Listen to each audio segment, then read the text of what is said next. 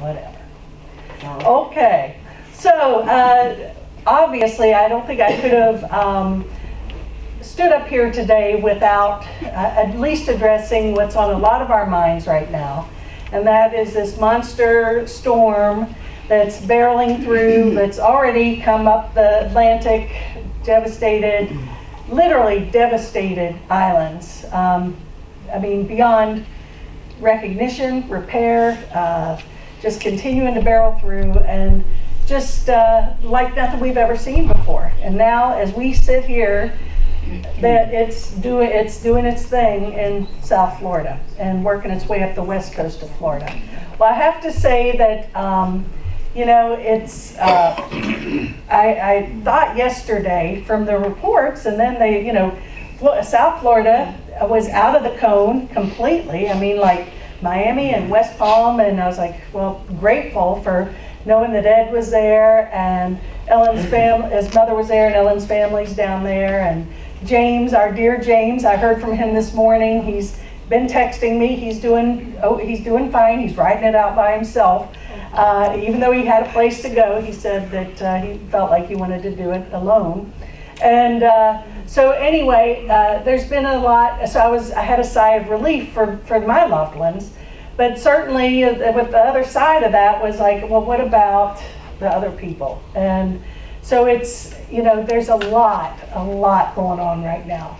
And, you know, I was thinking just this week, okay, we've got a record earthquake in Mexico City, 8.1. So far, death tolls up to almost 100 people. Floods in Indonesia that have, I mean, taken out, I mean, displaced millions of people. And killed, I don't know how many people. We've had Harvey in Texas, and now Irma. The wildfires that are happening out west. Not hearing a thing about those, but they're awful. I mean, really a lot going on.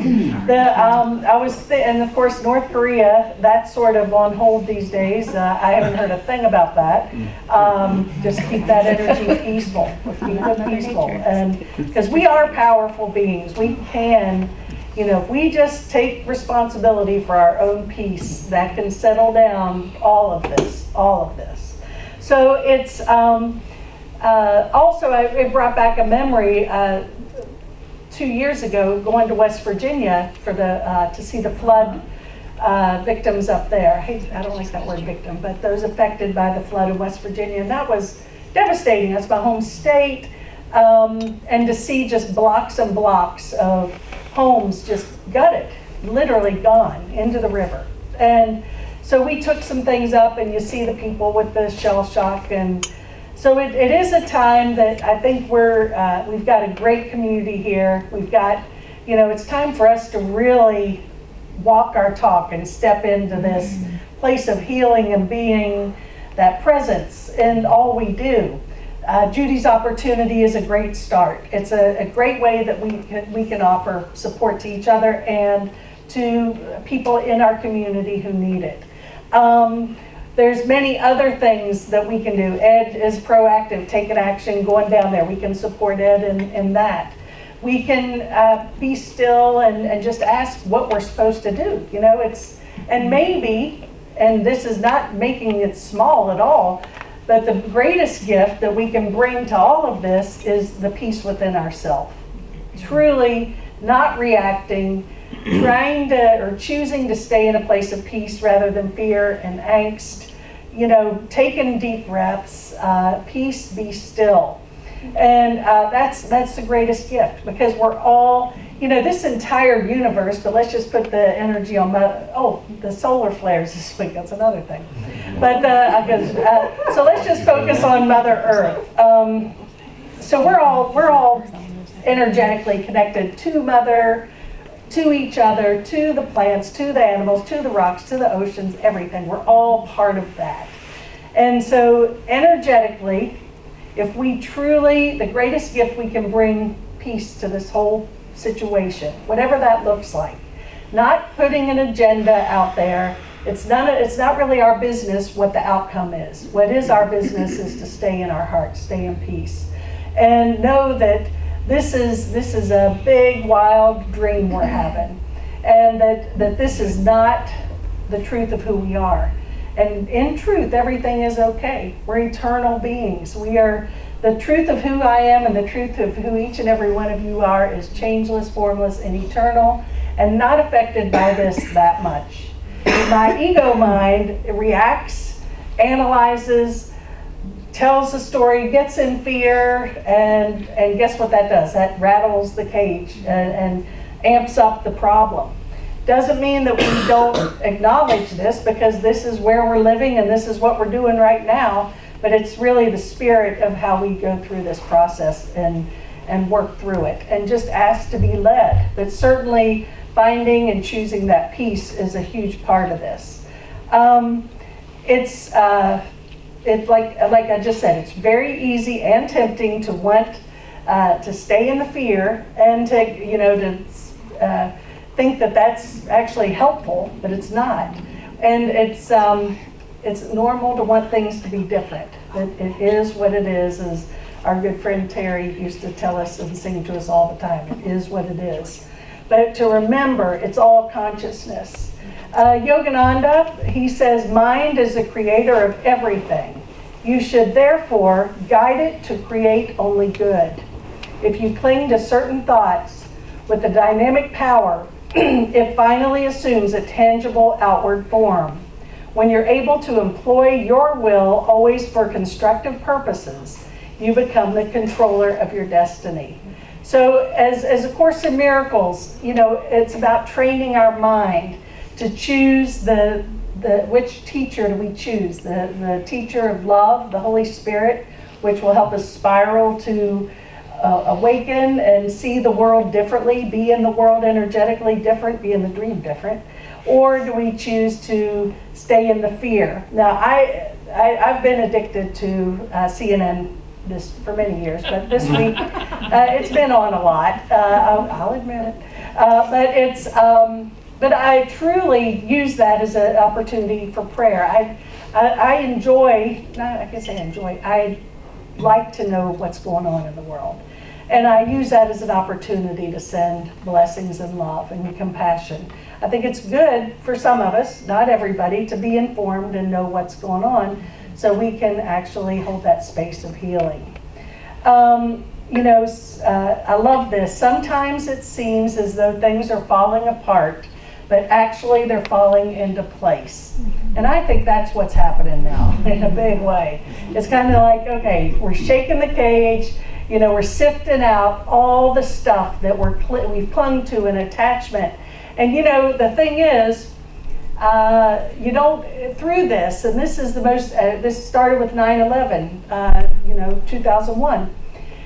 When these catastrophic situations happen, all of a sudden it doesn't matter if you're a Republican or Democrat, if you're Hispanic or black or white, it doesn't matter. Those barriers are all broken down. And I think that part of that is for us to recognize that we are all one, that we're not the color of our bodies, we're not separated by what country we live in, what state we live in, but we're just truly all one. So you see these people, souls helping souls, which is really a beautiful, beautiful thing. So in many ways, this is an opportunity for healing, and things are falling into place. The Course in Miracles, I love this quote. I want the peace of God. To say these words is nothing, but to mean these words is everything.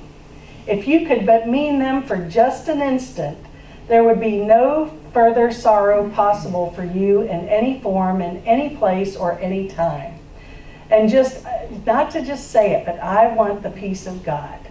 If we could really accept that, there would be no room left for sorrow. And it even says, just for an instant, that holy instant, if we could just hold that thought and bring it into our being, nothing would rattle us, nothing would upset us. It is okay, so practice that. Close your eyes. There's a lesson in the Course in Miracles. I want the peace of God. Above all else, I want the peace of God. Remember that. And if that's our only goal, and that's where James Twyman got us so jazzed up a few weeks ago, be 100% in, okay? You know, it's not about just playing small. It's like, okay, I'm in 100%. I want the peace of God more than I want anything out here to be different, more than I want a new car or a vacation. I want the peace of God first. And then let everything else come from that. It's another quote from A Course in Miracles: whatever is true is eternal and cannot change or be changed. Spirit is therefore unalterable because it is already perfect. But the mind can elect what it chooses to serve. The only limit on its choice is that it cannot serve two masters. So, we're always at choice. Which master are we serving? The ego or the Holy Spirit? Love or fear? And 100% in. That's really what the Course requires for us to wake up, is to be 100%. We do that by recognizing when I go down that little rabbit hole of fear or anxiety, rather than taking it out to lunch and engaging with it, is taking that pause, choose again. That's what the Course says. That's the miracle. I was anxious, I was upset, I was afraid. I paused and I chose love. I say, Holy Spirit, show me another way to see and be in this situation. And it's magic. It happens every time, every single time. It's never failed me in a zillion times. Now, that does depend on my level of sincerity and letting go, okay? So sometimes I'm like, okay, I want peace. Well, you know, I really don't, because I'm still whatever, caught up in whatever. But when I really sincerely ask for it, and occasionally even that grace comes through when I don't even really want it yet, when it comes through anyway. But it's a practice, it's a discipline. You know, we've got to train ourselves to be and think differently. Well, we think differently, we are different. Now, Yogananda uses the word evil, and when I say evil, that's a word I don't love really. But let's just replace that with fear. But he says, don't speak of evil, don't think of evil, don't do evil. Be like a rose wafting to the sweet fragrance of a soul goodness. Make everyone feel that you are a friend, that you are a helper, not a destroyer. If you want to be good, analyze yourself and develop the virtues in you. Banish the thought that evil has any part in your nature and it will drop off.